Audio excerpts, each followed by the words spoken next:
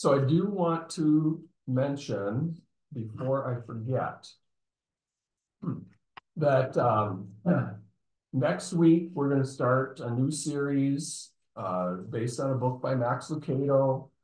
It's talking about the life of Jacob in the Old Testament, in the book of Genesis.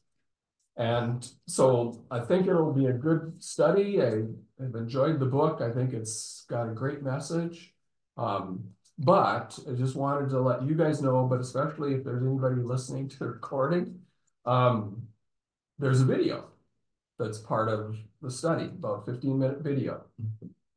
And I believe that it will work to play that video on, while we meet and for the recording. But just, to be aware, this is the first time we'll actually try it. And so if there's any issues, just want people to be aware, it should work. So do we need the book for the study? Should you not? The video will cover kind of the content of what we're going to talk about in the study.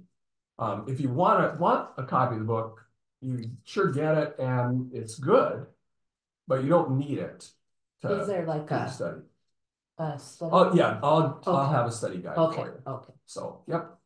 So that is the plan for next week. But I wanted to make sure I said that while we're recording, just in case anybody's watching and there's some glitch next week, they know what happened.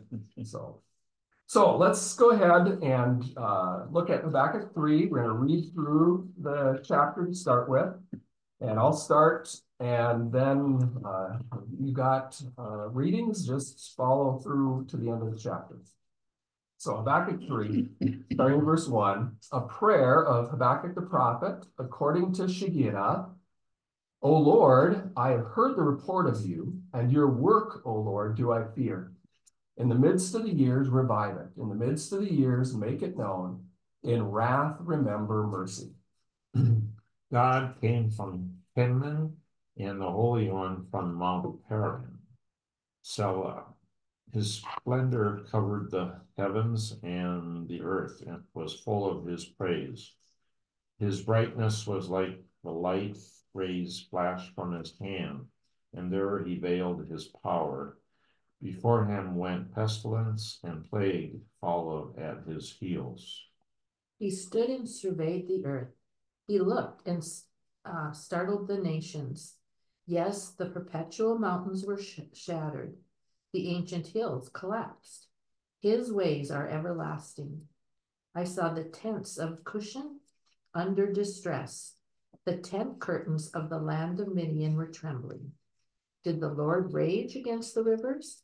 Or was thine anger against the rivers? Or was thy wrath against the sea? Thou didst ride on the horses on thy chariots of salvation. You stripped the sheath from your bow, calling for many arrows. Selah. Calling for many arrows. You split the earth with rivers. The mountains saw you and writhed. The raging waters swept on. The deep gave forth its voice. It lifted its hand on high. The sun and moon stood still in their place at the light of your arrows as they sped, at the flash of your glittering spear. You marched through earth in fury. You threshed the nations in anger. You went out to save your chosen people. You crushed the head of the wicked and laid bare his bones from head to toe. You destroyed with their own weapons those who came out like a whirlwind, thinking Israel would be an easy prey. Your horsemen marched across the sea, the mighty waters piled high. I heard, my heart pounded, my lips quivered at the sound. Decay crept into my bones, and my legs trembled. Yes, I will wait patiently for the day of calamity to come on the nation invading us. Though the fig tree does not bud, and there are no grapes on the vines, though the olive crop fails, and the fields produce no food, though there are no sheep in the pen and no cattle in the stalls, yet I will rejoice in the Lord and be joyful in God my Savior. The sovereign Lord is my strength. He makes my feet like the feet of deer. He enables me to go on the heights. All right, thank you. So, question 1. Note the language used in Habakkuk chapter 3, verse 1, and also in the margins in verses 3, 9, and 13, and at the end of Habakkuk 3, verse 19. This indicates that this chapter is a song. What are some of the things that that fact brings to your mind as you consider Habakkuk 3? So if you think about this chapter, what we read, the content of it, what does it tell us? What does it say? What message should we get when we realize this is a song? Well, that Shiggy, Mhm. what is it, Shiggy-anoth? It's probably a literary or a musical term. Yeah. The only other place it's found is in the Psalms. So So, did Habakkuk realize this was going to be a song, or was it made into a song? I don't know that we can answer that. Oh, okay. You know, my guess would be he made it into a song. Habakkuk? Yeah. Or, okay.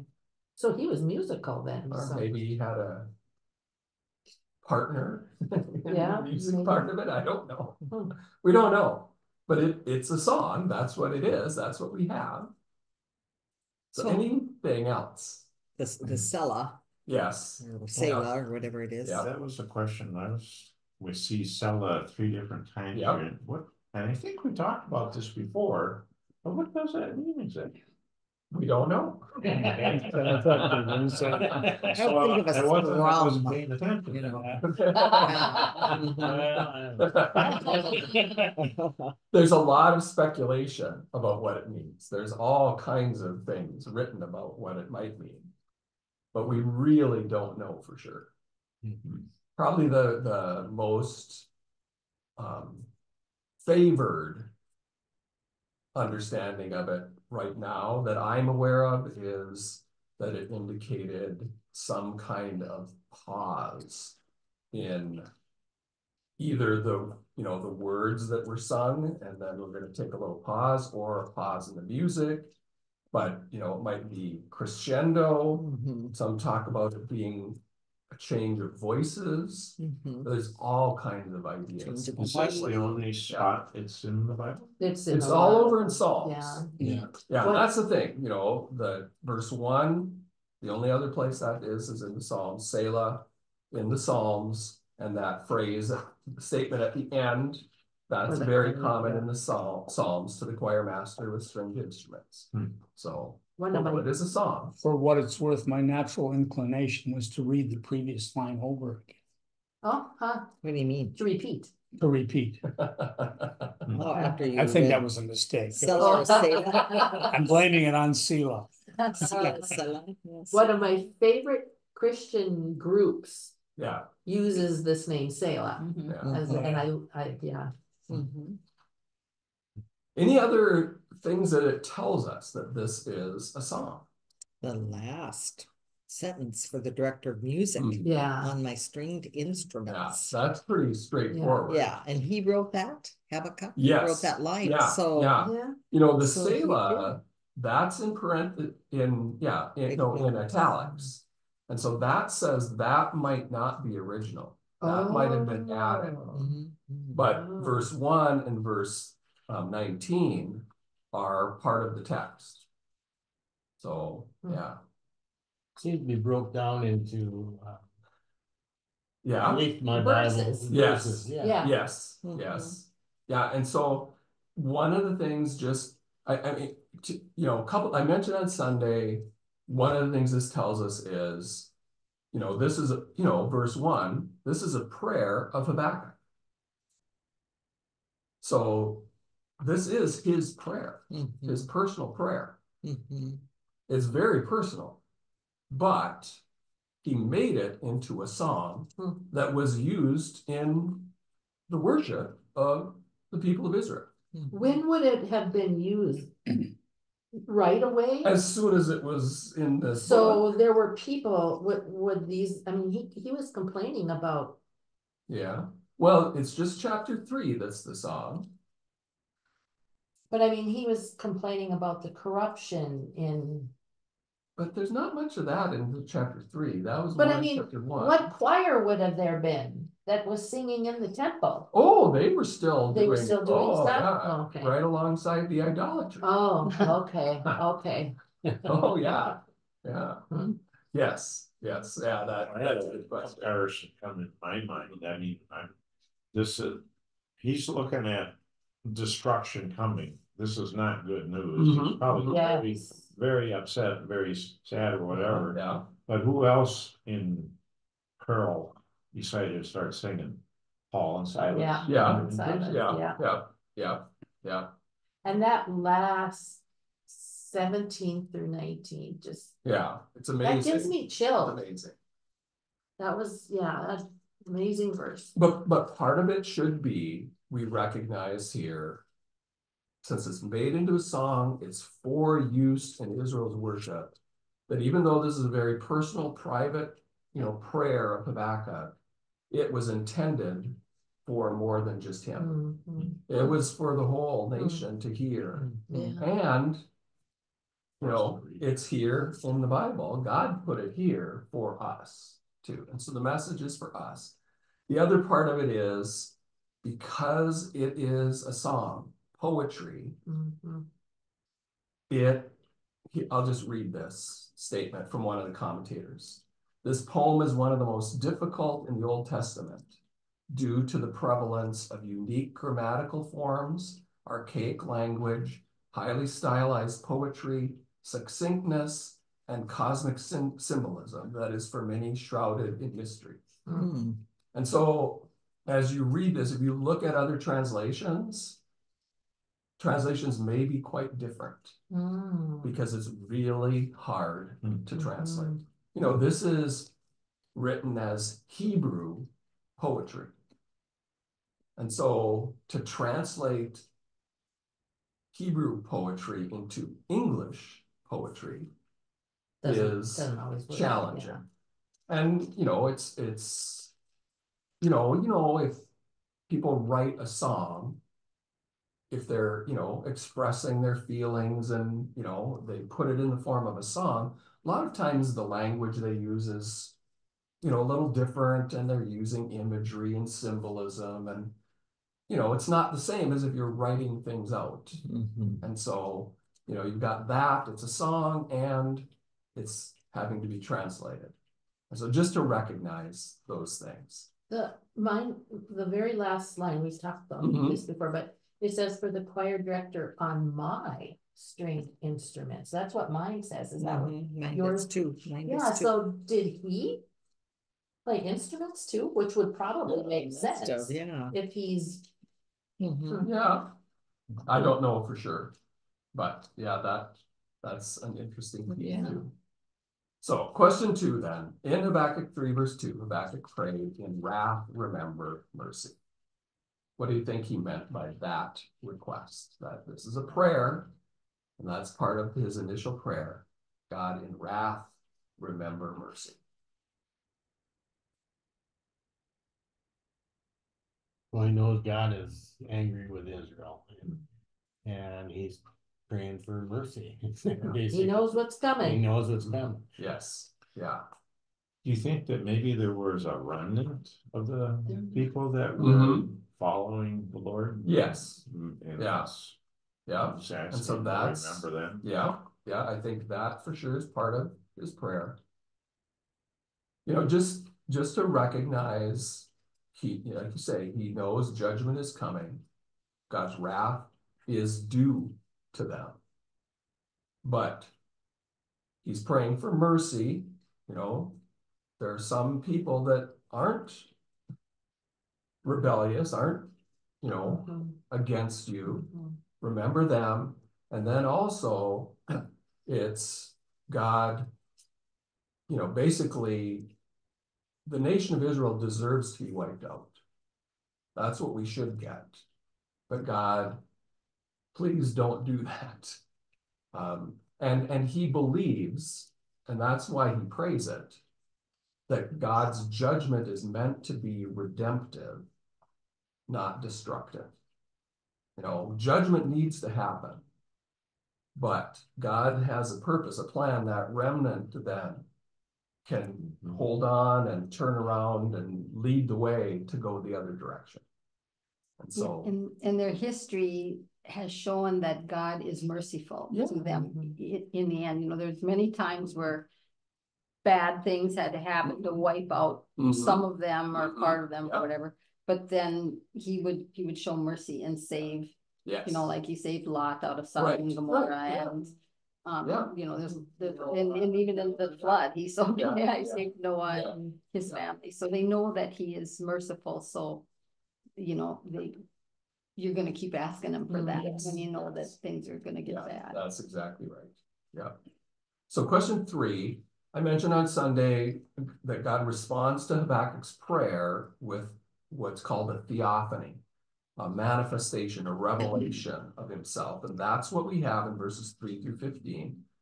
It's like God gives Habakkuk this vision, this picture, this message showing who he is. So question 3, write down the references to nature, to the creation that you see in verses 3 through 15.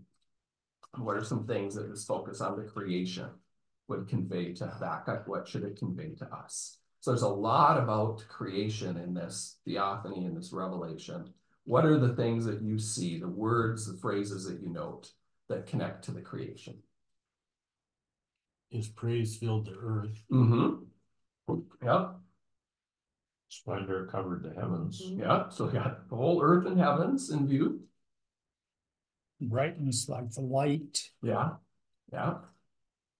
15, he thankful to see would. Yeah.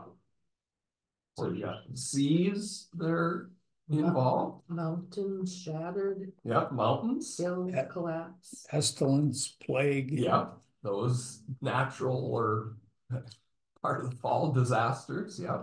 Shook the earth, made the nations tremble. Yeah. Talks about the horses, Yeah. the rivers, Yeah. the sea. Yeah. So there's a lot of reference to this world, to creation, to the universe. So what are the things that this would convey to Habakkuk as he's seeing, hearing this message from God, and that all of this creation's involved? What would that say? What message would come through to Habakkuk? God's power. Yes, for sure. Creation, the power of God. He's God. He's the creator, and all of this is happening. Yeah, so for sure, God's power comes through. Is there anything else that you think of?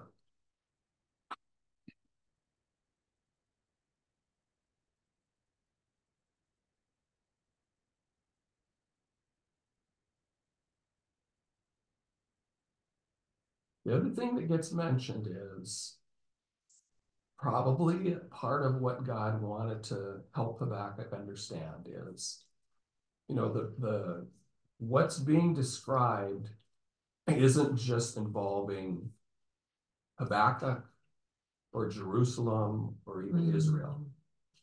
The whole creation is being affected by this. And so what's going on, what God is doing is bigger than just Habakkuk or his city or his people. God's work here is universal, it's cosmic in scope. And that's important as we look at the message that comes through here. So question 4, what historical events do the poetic allusions refer to, especially in verses 3 through 10? Do you see some of the phrases, the things that are talked about? What would that have brought to mind to Habakkuk and to the people of Israel?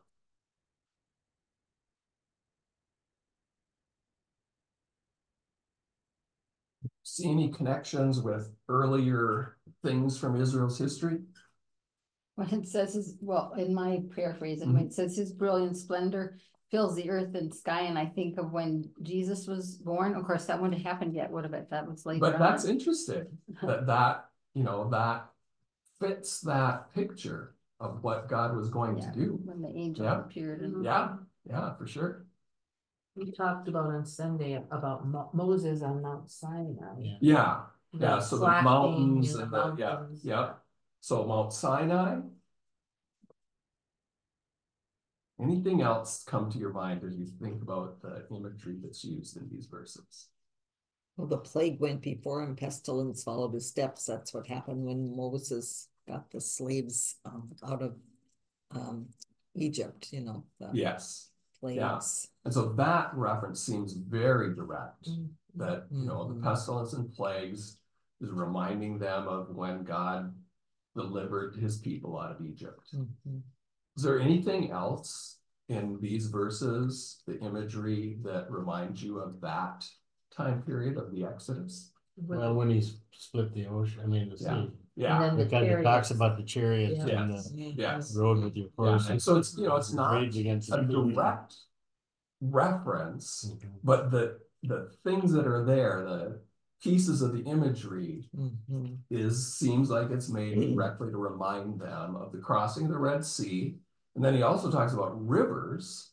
And so when they went into the promised land, the end of that time period, God split the Jordan River for them to go across. It also makes me think of the flood. Yes. Yeah. Because it talks Some of about that the imagery. deep 104th. Yes. Yeah. And so this is, you know, it's all reminding them of God's work in the past, what they knew from the Old Testament. Now, the thing that we probably don't get so easily that they would have is, so focused especially on the time of the Exodus, the people of Israel in slavery in Egypt crying out to God, God, this is horrible, we're dying, please come and save us. And God says to them at that time, I've heard your cries and I'm going to save you. And this pictures God kind of starting out in Israel, hearing the prayers, and then moving down through around the Mediterranean and coming into Egypt. And so the geographical references picture his, you know, moving from Israel down to Egypt to come and save them. And it pictures God as this mighty warrior with his chariot, you know, rushing from Israel to come and save his people. So that's the picture that they would have gotten as God revealed this to Moses. So was Teman and Mount Paran there in So Israel? Teman and Mount you know Paran. is more towards the east, on the eastern side of Israel, and then coming down to Paran, to the lands of Midian, which it mentions. You know, all of that was the direction that he would have come to get down to Egypt. So how does remembering what God has done in the past help Habakkuk, and how can it help us? You know, it seems like that's what he's doing, saying, remember what I've done. How was that going to be helpful to Habakkuk?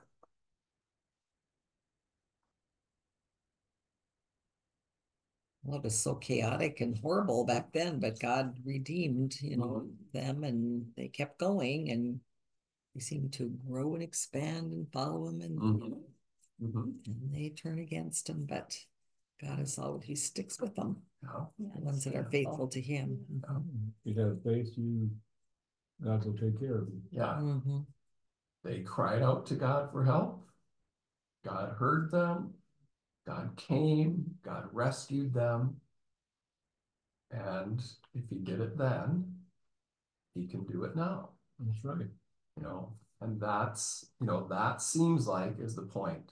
And again, one of the things that, again, we probably don't get very easily, but that the way that it's written, they would have understood it more directly, is it's written in such a way that it's almost like it's picturing Habakkuk being brought in to join God in the chariot. Mhm. And he's riding along Okay. as God comes to rescue his people. Mhm. He's given like this front row seat Mhm. in this vision of what happened. And so, you know, the idea is, you know, Habakkuk can trust God to act here and now. He's let him see what he did in the past, and he's showing him, I can do this again. I can bring back and restore my people. So question 5, how does Habakkuk describe his, so we've got this vision that God gives Habakkuk.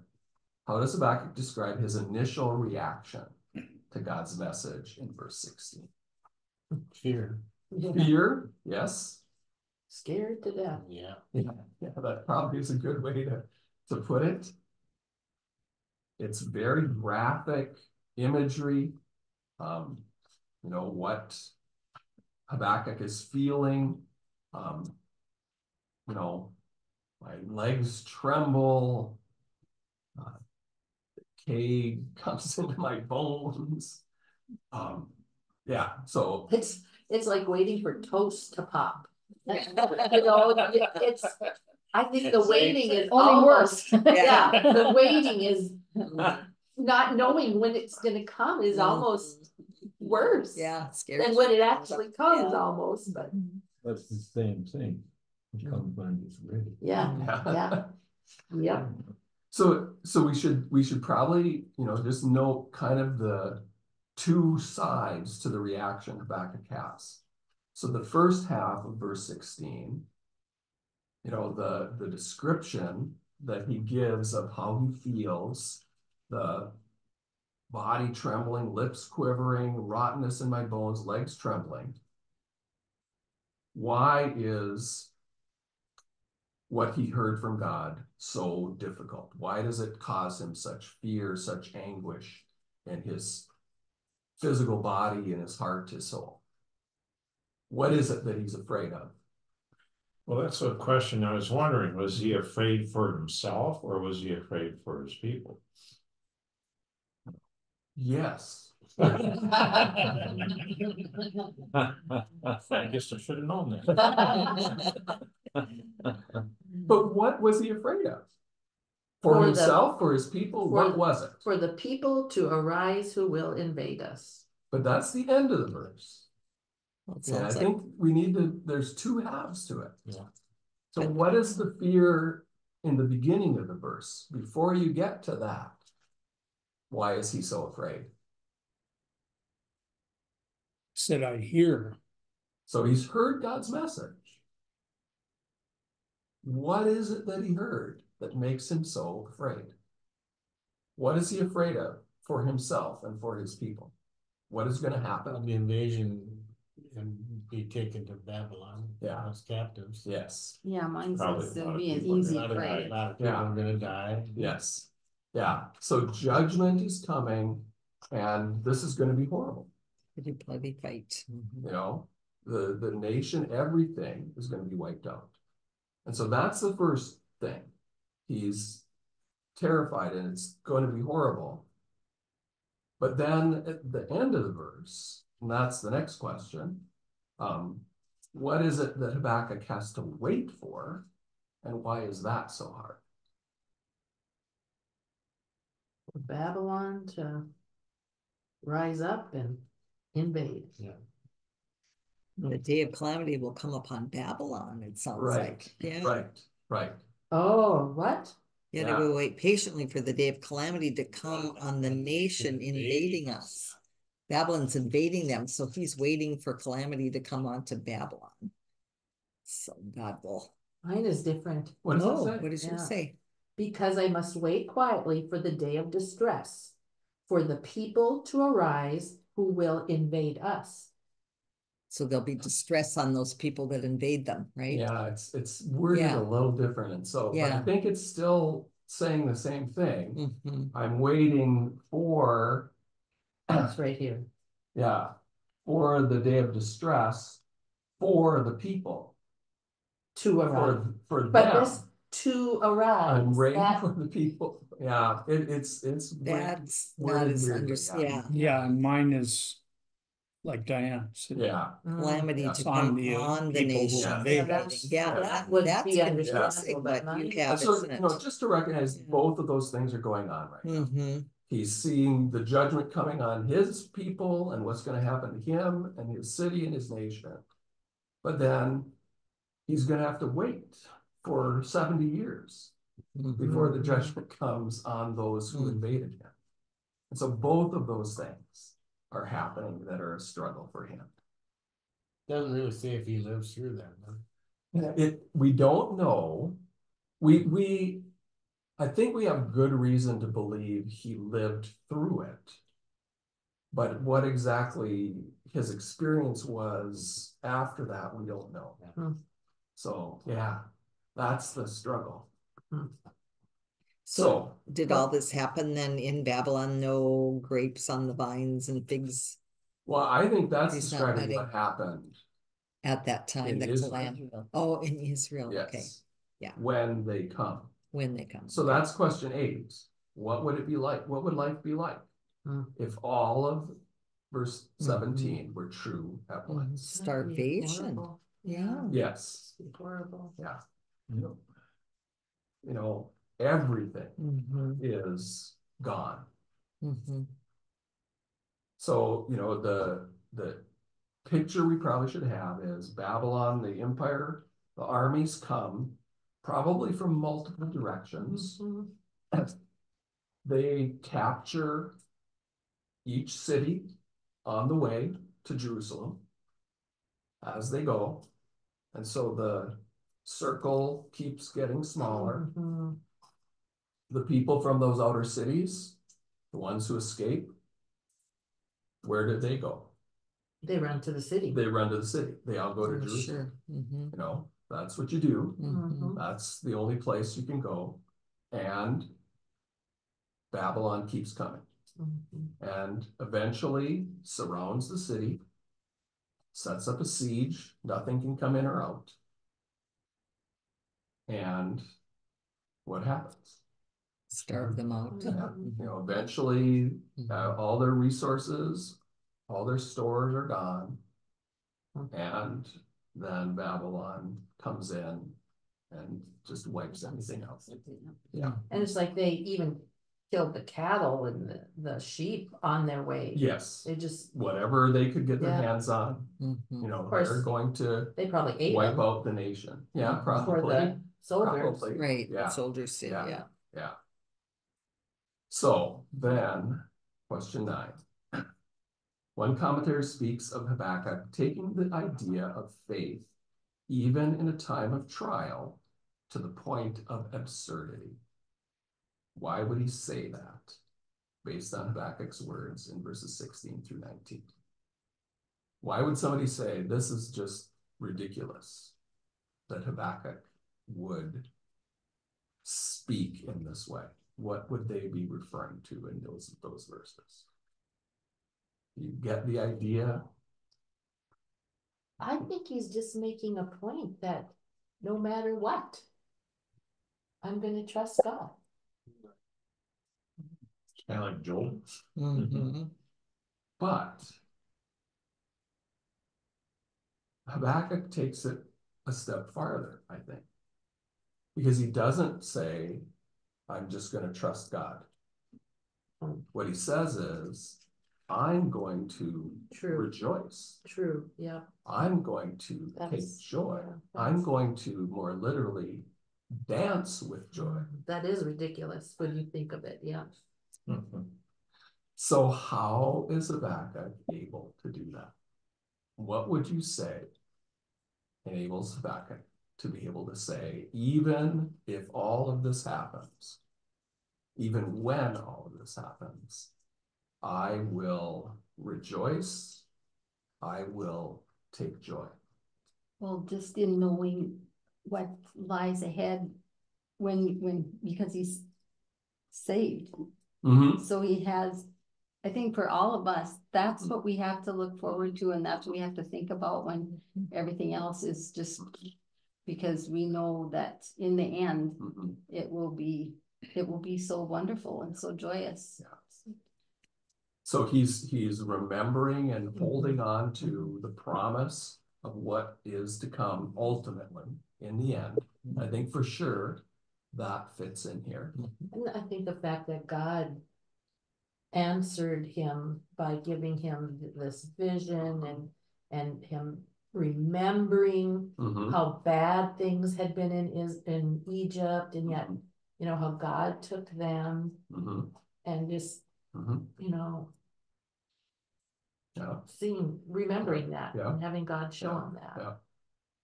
He says the sovereign Lord is my strength, so he's giving him strength day to day to just Yes. endure, Yeah. to keep going and to remember his Yeah. soul is saved. That's what counts. And so, you know, just recognizing, you know, Habakkuk struggled through this book, hasn't he? This has been hard for him, and he's still struggling in verse 16. Mm-hmm. You know, this is still how he feels. And yet he is able to say, I will rejoice, I will take joy, because God has revealed himself. God has given him his word, told him what's going to come. And that's true for us too. You know, how can we survive? How can we find joy even in the midst of struggle? It's only as God shows himself to us, as God works in our lives through his word. And then, you know, it's God who does it. You know, he is my strength. And then those phrases in verse 19, he makes my feet like the deer's. He makes me tread on my high places. It's God who does it. It's not Habakkuk, you know. And then, you know, the other thing to recognize, and kind of going along with what you were saying, Joe, but just recognizing, he says, I'll take joy. I will rejoice in the Lord. I'll take joy in the God of my salvation. He's not rejoicing in the circumstances. Right. It's not like, oh, these are so wonderful things going on. Right. Those things are horrible. That's verse 16. He feels that. That's happening to him right now. But the Lord is still a source of joy to him. The God of his salvation, and salvation not just future, but now. You know, I've been forgiven. I know God. God loves me. You know, I can rejoice in that, even when this is horrible. I was thinking, again, I'm thinking of Paul and Silas in prison. Yep. But I'm also got a question. I think maybe this is not a fair question right now, but Job, what was his attitude in the end? And I mean, was he like this too? Job is a little different because God, you know, God reveals himself to Job too. You know, in those last couple of chapters, God brings up himself as the creator and the one who is in control of everything. And in the end, Job falls down before God in repentance and says, God, I shouldn't have complained. You know, you're God. You know, and so it's a little bit different than Habakkuk, but there are a lot of comparison, a lot of things to see as parallel too. Yeah. It's an amazing, amazing picture that we have here in the book of Habakkuk, and just recognizing, you know, the whole picture. Habakkuk struggled. It was hard for him. He had difficult questions, and it was really difficult for him to work through all of that. And even in the end, he's still petrified, and it's horrible. But even in that, there is a source of joy and hope. So I guess applying it to our lives today, we may not have a country after this election, so we have to remember there's a bigger picture. I guess. Yes, Right. yes, Well, yeah, I think the thing is, the difference is they had it tougher, I think, then, because we now know that Jesus Christ is Yes. our Savior. Yes, we saw the We have to plan. believe in him. I mean, Yes. when Yeah. you look at those 365 Oh, people it's that were, amazing. persecuted and killed, more than that in 2023, yeah, Christians. yeah, yeah, Mhm. yeah. 365 million. Mm-hmm. So consequently, they must, what they relied on was the fact that, hey, Yeah. Jesus Christ is my Savior. Yes, Mhm. And I Yeah. mean, I'll be with him. yeah, They're heaven bound. yeah, Yeah. yeah, I mean, yeah, and that is, it's amazing to me how Jesus comes into this picture. And I don't know if I can find the 13. phrase. Yeah, you're anointed. Mhm. And just, the way that it's written, Mhm. the easiest way to understand that is you're anointed as the people of Israel. But the phrase Habakkuk uses is never used of the people of Israel in the Old Testament. And so it seems like God is pointing to Jesus, really. Oh, yeah, verse 13 sounds like Jesus Yeah. in my translation. Yeah, and verse 13. because it seemed like that is what the direction God wanted us to go Mhm. with this. It's not just talking about Israel, it's pointing to Yeah. Jesus. Similar to what he says in the garden, Yeah. about striking the. That's just Yeah, what I was yeah, thinking. yep. And so the enemy is Satan, Right, not just Babel. right. You crush the head of the house of the wicked. Yeah, Mhm. yeah, Mhm. yeah. So Jesus in that, and then the whole idea of calling us to remember. Remember what I've done. And we have that in the New Testament, most directly in the Lord's Supper, where Jesus says, do this in remembrance of me. And what is it we're supposed to remember? We're supposed to remember Jesus, his body given for us, his blood shed for us. It's the cross. That's what we're to remember. And that's where we can find hope, even in the worst of situations. So, well, let's pray. Heavenly Father, thank you so much for this book and for the message of this chapter. Heavenly Father, as we look at our world and wonder what's going to happen and where things are going, Lord, help us to trust that you are able and that you are in control. Give us faith. And Lord, help us to remember that we can even rejoice in the midst of trials because of your salvation, because of who you are. But we pray that you would give us strength. Help us to be able to stand. Thank you in Jesus' name. Amen. Is Habakkuk mentioned any other place in the Bible besides this book? No. He isn't. Jesus No. referred to him.